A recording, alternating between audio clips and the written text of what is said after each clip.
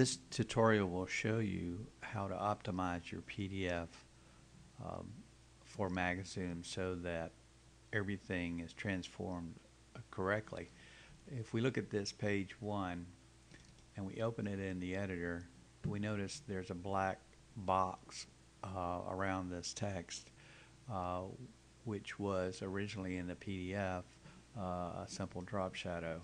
I've got the PDF open here, and we notice there's a nice drop shadow around the text, and you can have drop shadows of course around photos or any other objects on the page, but this basic process of optimization deals with those and makes sure that they're transformed correctly in Magazooms. So I'll go back to well, let's go through and go ahead and set up the optimization. Under Advanced, there is a option for PDF Optimizer, and this brings up a window with your preset optimization settings. And once you set your settings, you can save those, give them a name and save those so that you can consistently use the same settings. Images, this down samples images so that compresses the files so that they're as small as possible, so that the pages render quickly but still retain a high quality look and resolution. So basically use these settings that you see here. The only thing you might change from time to time is the quality. You may want to lower the quality if you can get away with it and they still look good on screen.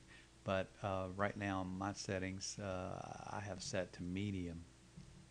Transparency is where the drop shadows are handled correctly in the transformation process. So you can just set that to medium resolution, and you want to check transparency so that it does maintain transparencies throughout the process.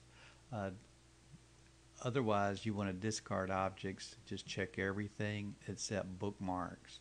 If your PDF has bookmarks and you want those used to become your table of contents, you want to be sure to uncheck bookmarks. You do not want to discard those. Everything else you can discard and clean up. There's no reason to optimize the PDF for fast web view. So basically those are your settings, and then you can save those, and if you run those by just clicking OK, it'll ask you where do you want to save this PDF. We'll just go ahead and save it to the desktop, replace it, and it should be ready to upload into Magazooms.